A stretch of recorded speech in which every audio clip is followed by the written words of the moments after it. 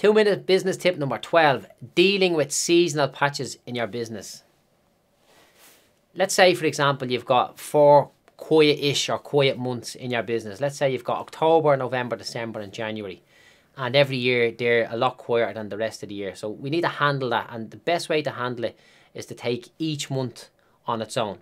So if we're going to look at October, for example, which is coming on the tail end of your busy season, the way to handle October being quiet is that when you're flat to the mat during the summer and people are ringing you looking to do this, that and everything all at the one time, offer them some kind of incentive to not get the job done until October. So if you're doing a bit of painting, you might throw in an extra room or whatever. You're doing a bit of flooring, throw in an extra room.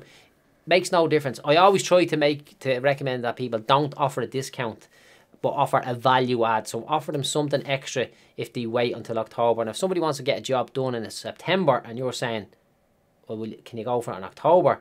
They'll probably be okay with it unless they got a very specific deadline. So that's the first one tackled with October.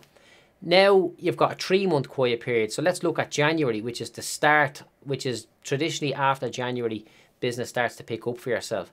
So you can start running a campaign in December, maybe beat the January blues, and you can offer some kind of value add to people who book you in December for January. If you're not going to be busy and you're going to be doing nothing or very little, it's probably better to be working at a reduced margin than it is to be doing nothing altogether. So, you know, with the 4 months there, October, November, December and January, if you've got October handled, we've got November, December to handle, and now we've got January handled. Well, now our quiet patch has came from 4 months down to 2 months. So we need to come up with something in November and we need to come up with something in December. December is obviously an easy enough one because you can say, you know, get this, the pre-Christmas deal or